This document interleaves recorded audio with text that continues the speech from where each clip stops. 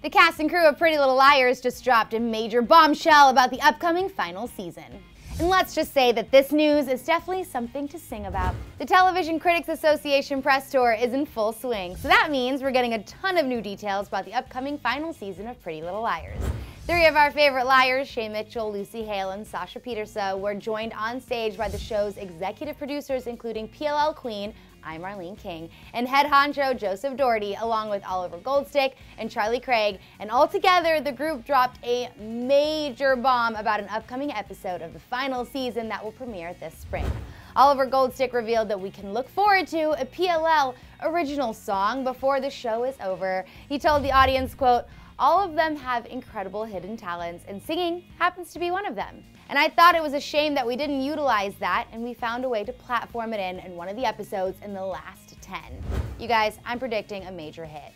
Shay Mitchell also gave the audience and the rest of the PLL fandom, let's be real, an overwhelming sense of relief when she said, quote, "I'm so excited for the end because they'll all get their answers." All referring to us hungry fans who find ourselves begging for clues every Tuesday night. And while we can all look forward to finally solving the mystery of Rosewood together, Marlene King revealed that we can also look forward to seeing all of our favorite supporting characters one last time, saying, quote, "I think we ended up getting every single person," before Oliver added in, quote, "unless they're dead." Which, to be honest, doesn't really mean much in Rosewood. Unless you see a dead body, chances are they're not really dead. And of course, let's not forget that we technically saw Mona in the back of a trunk before we found out that she was just frozen. So yeah.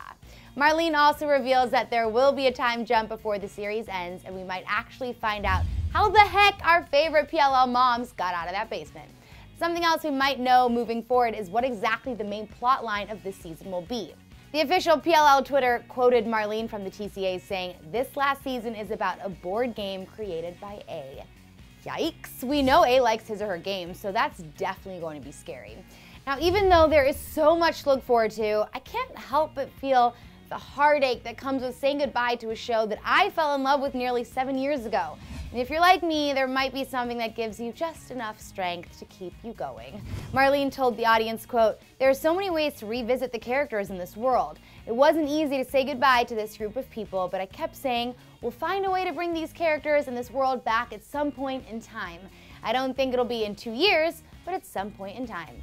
Yes, please, and the sooner the better. Now that's a lot of PLL scoop to digest, but I gotta know what has you most excited that the cast and crew revealed from the TCAs. Musical number, hello. Share all your thoughts down below, and then you can click right over here to keep the PLL craze going with 10 times PLL blew our minds. Thanks for checking in. I'm Shay Mitchell, and I'll see you guys soon.